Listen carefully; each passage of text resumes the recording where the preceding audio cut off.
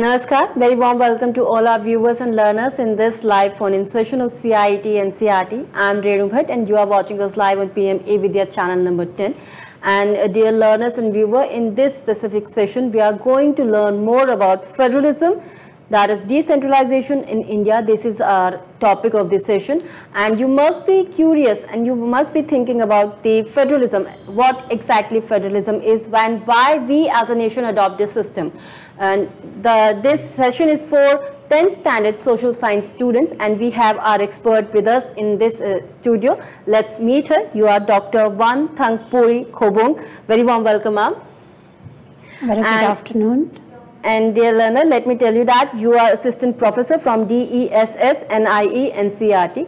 And if you have any query and questions related to this specific topic, feel free to connect to us through our various medium. That is, you can call us on our telephone number, that is 8800-440-559. Either you can drop a mail at our email address, that is dth.class10@ciet.nic.in. Feel free to connect to us if you have any query or you want to know more about federalism.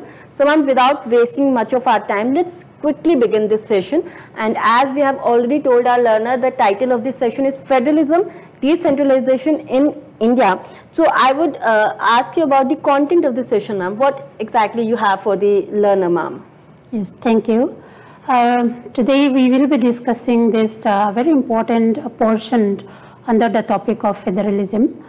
Federalism as a concept, the significance, the features, it was discussed in different sessions, and even in the last year these 2 sessions was taken up on this federalism. So as decentralization is a very important aspect of federalism, today we will be discussing how this power sharing, which is the principle of federalism, how power sharing is done at the local level, especially in the context of India. Below the state level, how power is shared to the local government. This aspect we are going to discuss today. We will be looking into the importance, the significance, and also the structure of this local government. We will be looking in a very brief manner because this topic on local government especially, it is a very huge topic at higher secondary stage, and then even in class 6 also a little bit about this rural administration and urban administration. It is already there. A brief introduction, it was already there. But today we will be discussing in the context of power sharing in a democracy. Okay. So ma'am, shall we begin the session, ma'am? Yes. So ma'am, at the very beginning of the session, I would like to ask you about why we as a nation adopt the system, ma'am. When we talk about federalism, see, federalism is the practicing of this federal setup of government. When this federal setup of government is in practice, we usually call it federalism. So federal setup of government, it is practiced by different countries across the world. Around 25 countries, they are practicing this federal setup. The opposite of this federal setup of government is unitary system, unitary setup of government, with some countries like China, Britain and all, they are practicing this unitary system of government. In India, we have federal system of government, though in the constitution the term federalism, it is not mentioned anywhere. Article 1 of our constitution, it describes India as a union of state. Okay, but then considering the diverse size of our country, and then the diversity in different aspects in terms of region, in terms of language, in terms of culture, the idea of power sharing, the concept of federalism is all about power sharing. It is very much important and it is very much significant for our country. So basically, because of the diverse size in terms of area, in terms of population, and diversity at different angle, this the concept of the idea of federal this system of government, it is put into practice in our country. So when we talk about federalism, it is basically, as I said, power sharing at vertical level, not horizontal level. In class 9, you had studied power sharing at, horizontal level. That is so different organs. Can we have the presentation on screen? Yeah, okay. Different levels of government, how they are sharing power. You have studied in class 9 also. And then power, when it is shared vertically, then the term federal setup, it comes. Now, when we talk about federal setup of government, as I already said, it simply, refers to the sharing of power between central authority and regional authority. This sharing of power, it can be at 2 levels, it can be, at more than 2 levels also. Okay. So, this concept of sharing of power, it is very important in democracy in general and in our country in particular. Now, since we had already, this topic has the idea of federalism, the concept, the important significance has already been discussed. This is one activity that I would like to suggest here. You can find out countries that has federal system of government. As I already mentioned, around 25 countries in the world, they followed this setup of government. And that is quite interesting to know, ma'am. Yes, yeah. So you can do it continent wise also. So to help you in this activity, you can refer to page 2 of the chapter on federalism also. So in order to make your learning more interesting, this activity can be carried out. Now, when we look at, India's federal setup, we have 3-tier system of government. At the central level, for all over India, we have union government, and then below that level, we have another level of government, which is state government, and below that, it is local government. So today, we will be discussing in the context of local government, because the way power is shared between these 3 levels of government, it differs. Okay, how power is shared between union and state government, and how power is shared with this, local government, it is different. So today we will talk in the context of decentralization of power. Okay, now. Why do we need 3rd tier of government? Because see, in the beginning or initially the constitution had given only these 2 layers of government. There are only 2 layers of government, that is the union government and the state government. Right. But then later on, this 3rd tier of government, it was added upon. Now, why do we need this 3rd tier of government? We need this 3rd tier of government because India, as I already said, it is a large country. Even many states in India, they are larger than many countries in the European European continent. Okay, so for example, I'm just putting one example here. Population of UP, like it is more than the population of Russia. Right. Okay, so for that matter, population of Maharashtra is also more than Germany. Exactly. And a small state like Manipur, also it is, they have a larger population than European countries like Netherlands and all. So because of this sharing of power within the state, that is at different level within the state, it is also very important. And the second reason as to why power sharing is needed at this 3rd level, or why we need a 3rd tier of government, is because of this internal diversity.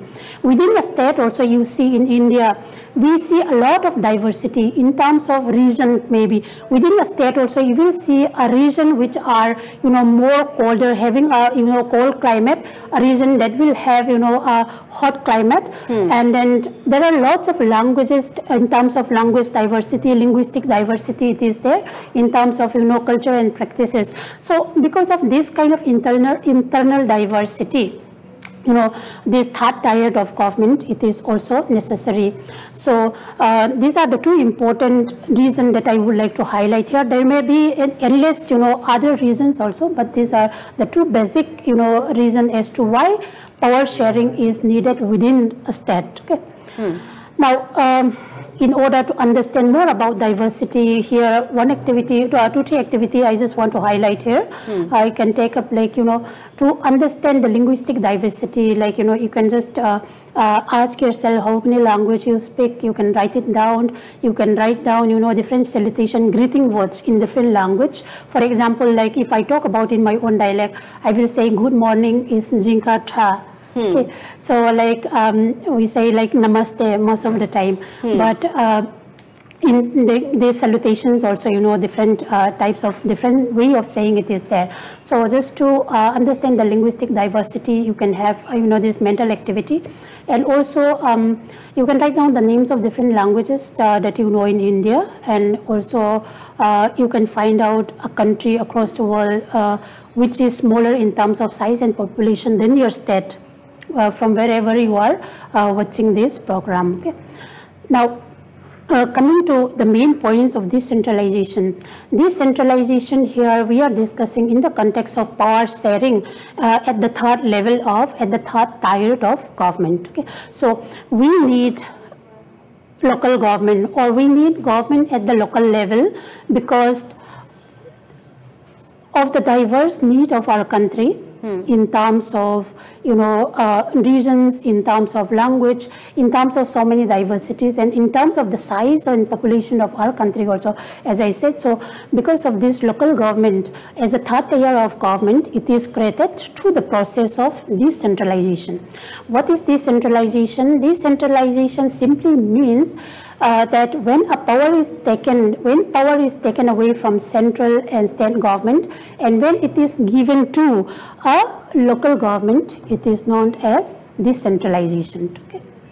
The idea behind decentralization is that there are so many problems and issues at the local level which are better known by the local people, and it is also best settled at the local level. Instead of a person coming and telling that this is your problem, that is your problem, this is how it has to be settled. So it is better and it is more apt that it comes from the people themselves. Right. So with this idea, this is the idea behind having decentralized system, decentralization in our country.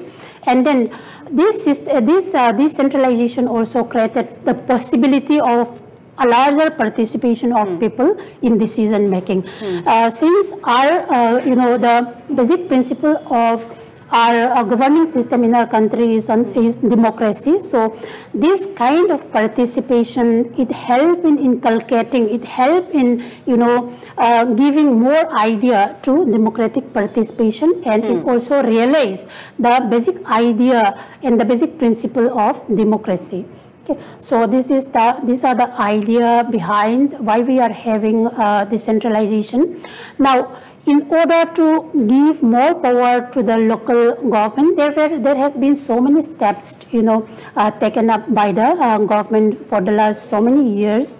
Now, if I would sum up, or if I would give what are the major steps towards decentralization without looking into the urban government and also to the this rural government. I just want to highlight this one before we go to this rural local government and urban local government. Now, the constitution or our country for the last so many years, it has taken so many steps towards more decentralization. It has become now constitutionally mandatory to hold regular elections, which was not mandatory before 1992 because in 1992 a very important event took place in the form of two constitutional amendments, which we will be discussing later on also in detail. Now, these major steps taken towards decentralization enable a mandatory conduct of election at the local level, and it also provides a lot of provisions for reservation of seats for ST, SC, for the weaker sections, for women, and also independent institution was created in the process, that is State Election Commission, who are responsible for conducting election for local government, both at the rural and this urban level. Okay, and then state government also through these different steps taken up by the government of India, state government, they are required to share some powers and revenue with local government bodies, because see, when we talk about decentralization, it is mainly the extent of effective functioning of local government. It depends on the extent of giving power to them. So many a times state government, if they are not devolving or if they are not giving more power to local bodies, they cannot function properly. Okay. But from 1992, the more provisions were made for sharing of power and also revenue, that is resources, to local government body, and the nature of these powers and functions vary from state to state because of the kind of devolution, the kind of power that is shared by the state government to the local government. The nature of powers and functions, it differs from state to state. Okay, and then to what extent it is effective in a particular state. This Panchayati Raj or this urban, bodies, to what extent it is functional and it is effective also, it will depend, from the kind of power that is given to them. So the nature of powers and function, it varies from state to state. Now, local government, if we look at the third tier of government in our country, we can see two, level of government horizontally. One is the rural, at the rural level, as we all know, it is known as Panchayati Raj. At the urban level, it is known as municipalities. It may be known by different level, by different name, depending on the population of that particular town or cities. Okay, and then another thing that I would like to add here is, rural local government, it is not known by the name of Panchayati Raj in different tribal areas. It may be known by different, names. For example, like in different, area in the tribal areas, maybe in the northeast states, it may be known as village authorities, Gaumbura, different names are given, okay, in different area. So in this way, local government at the rural level we have, and then at the urban level we have different, urban bodies. Some it is known by municipalities, by the name of municipalities, also by the name of municipal corporation, and then a town area committee in a small town, for example. So local government, in this way, in our country, we have two, local government, one at the rural area and one at the urban area. Now, rural local government, as we had already mentioned, by the name of Panchayati Raj. This Panchayati Raj, which are, as I already mentioned, known by different name, they are directly elected, and then they are the decision-making body for the entire village, for the entire area, and they are basically entrusted with rural development of that particular area. Now, here, since we had talked about how these rural local bodies have been strengthened over the years, the different, the result of the different steps taken up by the government over the years, I just want to highlight one important, and a very significant step taken up by the Government of India relating to this, that is the 73rd Constitutional Amendment that was carried out in 1992-93.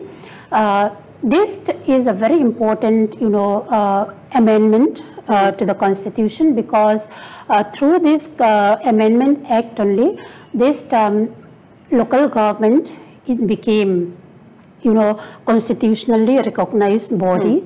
And then especially this Panchayati Raj. The 73rd Constitutional Amendment Act, it added this Part 9 that is known as the Panchayats, and then it gave a practical step to the Article 40, which is there in Directive Principle of State Policy, that says that the states should take steps to organize local government, and then they should be empowered so that they can function as a an effective local governing institution at the local level. So this directive principle of state policy, which is in the form of directing the state to organize Panchayati Raj, it gives a practical step to this, and it became mandatory to have this Panchayati Raj in to set up Panchayati Raj in every state.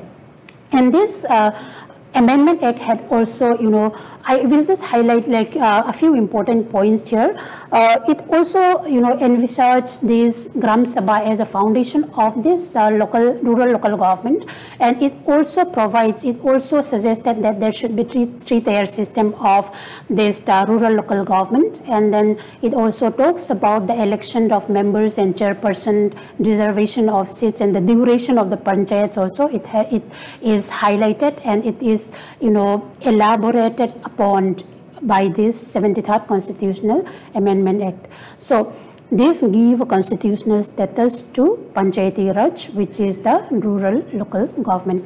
And then urban local government, it signifies this governance of urban areas, and then a very significant steps that was taken up by Government of India relating to the strengthening of urban local government is the 74th Amendment Act of 1992. It added Part 9A, that is known as the municipalities, and then this act, 74th Amendment Act had also talked about the method of election, reservation, and the different ways of strengthening this urban local government.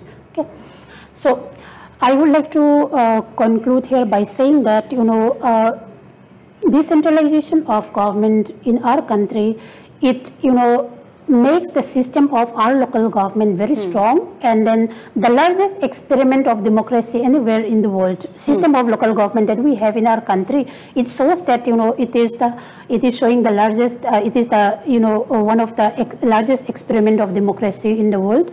About 36 lakhs elected representatives are there in these local bodies, and it is these elected members, they are in itself bigger than population of many countries also. So this setup that we have in our country, the third tier of government, it is also realizing the basic principle of democracy, that is democratic participation of people in decision making. And then the constitutional status given through this 73rd and 74th Constitutional Amendment Act had also helped deepen democracy in our country. It increased women representative and their voice also. However, we should also acknowledge that there are so many difficulties, there are so many steps that needs to be taken up in order to strengthen and make it as a more effective democratic, governing institutions at the local level. I'm just highlighting a very common, difficulties like irregular election, less devolution of power, inadequate resources. Apart from this, also there are so many other, problems that is creating a problem for the effective functioning of local government, both at the rural and at the urban levels. Okay.